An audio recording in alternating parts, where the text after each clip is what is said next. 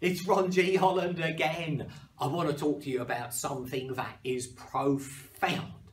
I wrote this in my Top and Grow Rich in 1981. Silence, stillness and solitude. Listening to the small, still voice. And as Edison said, when you become quiet, it just dawns on you. I can't express this enough. You need to start doing a little bit of meditation, walks in the country, listening to the small, still voice. My good friend Felix, who died recently, billionaire, in his book, How to Get Rich, he had a deal coming up for his very first publishing deal. He was selling a magazine. His accountant said, take the offer of 300 grand. And he listened to his small, still voice, and the figure popped into his mind, 3 million.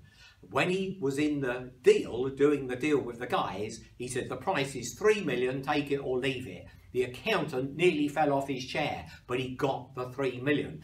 From that day on, leading up to his death and becoming a billionaire, he would always listen to the small, still voice, the depth of the subconscious mind, the eurekas, the epiphanies.